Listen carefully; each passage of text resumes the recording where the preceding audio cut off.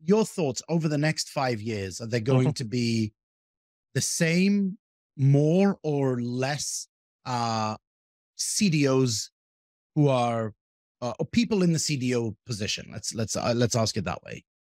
I think we're going to have more because the trend has been like we discussed. One, companies are realizing that they need the strategic focus. Two, if you look at it, there is an increasing amount of automation coming into tools themselves.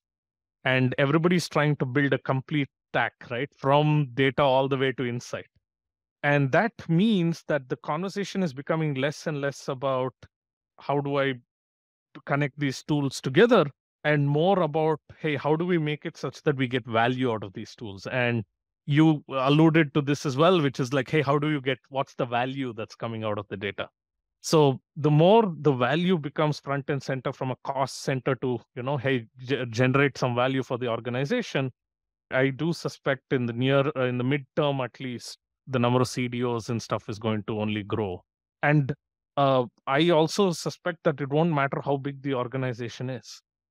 I mean, today CDOs are almost the preview of the larger organizations.